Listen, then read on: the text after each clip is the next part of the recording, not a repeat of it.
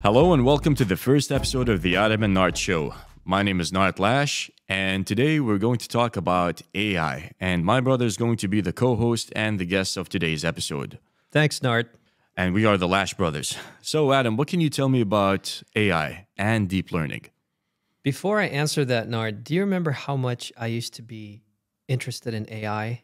I mean, you're my brother, and do you remember how much I was talking about AI all the time, ever since playing games like Deus Ex and all these things? Do you remember that? Well, you kept on talking about it constantly, and Deus Ex is like part of, the whole thing that you were doing. And another game too, what's it called? Mass Effect 2. So you know how much I was interested in AI. I would describe myself not as an AI expert, but as an AI enthusiast and researcher. Here's the thing.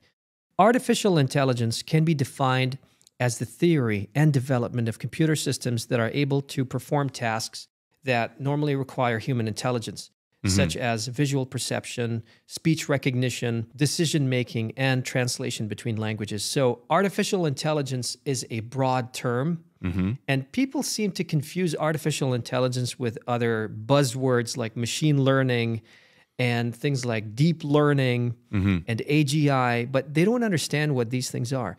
Artificial intelligence is the general term that encompasses all of these things. Machine learning is a subset of AI. And machine learning employs algorithms.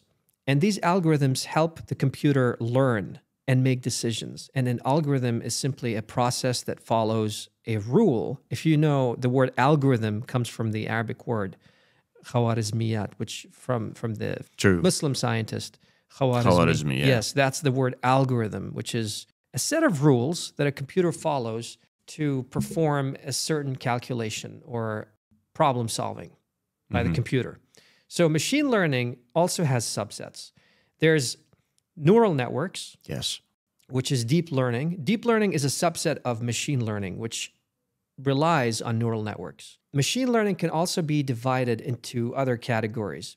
For example, you have supervised learning, unsupervised learning, semi-supervised learning, and human reinforcement learning or reinforcement learning. Different AI systems employ different machine learning systems. So we have now systems like ChatGPT, which use reinforcement learning.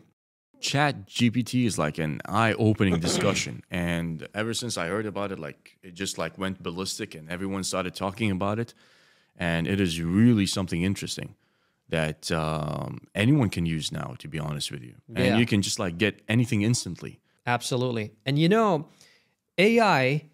The prominence of AI came recently because of a technology called Transformer. Transformer was a technology. For them to develop ChatGPT, how long did it take for them to do it? Well, if you look at the history of artificial intelligence, it spans decades. It started from the 1950s, I'd say late 1950s. The term artificial intelligence was coined in 1956 or 7, I believe, and that's when they had the first AI conference. Wow. And if you go down history all the way to 1997, when IBM made the first supercomputer that beat the Russian chess player, the world's best Russian chess player, and more advancements up until 2017, that's when they introduced Transformer for natural languages. And that was the precursor to ChatGPT. ChatGPT is based on Transformer. And then ChatGPT 1, and then ChatGPT 2 and 3.5. And now we have GPT-4. And we're going to have another episode on that, right, Nart? We're going to have an episode on GPT-4. On episode 2, exactly. Yeah. So this is how AI came to prominence.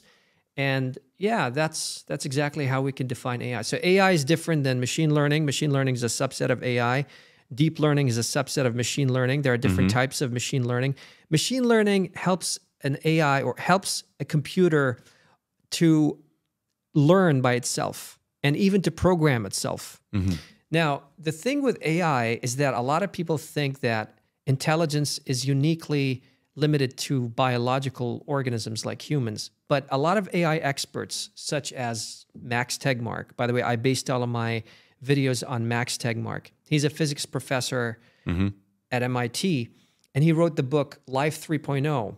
being human in the age of artificial intelligence. He explains you sent me that video. Yeah, I've seen it. Yeah. He explores all of these topics in detail. And Max Tegmark believes that, not just Max Tegmark, a lot of other AI experts believe that intelligence is not uniquely limited to humans. So that means intelligence can be created in artificial systems. Because intelligence does not have a single universally accepted definition. There are multiple definitions of intelligence, but the author likes to call intelligence, or likes to define intelligence, as the ability to solve complex problems. Now, machines can outperform humans in many tasks, in many specified tasks, like, let's say, playing chess or doing things like that. But human intelligence is uniquely broad. It encompasses things like driving vehicles, language processing, all of that. So people can talk, they understand conversation, they can drive cars, they can play chess, and all of these things are part of the human experience. That's why human intelligence is still above the current AI levels, the current AI systems. But in the future, we're going to have something called AGI. A lot of people predict this in the future.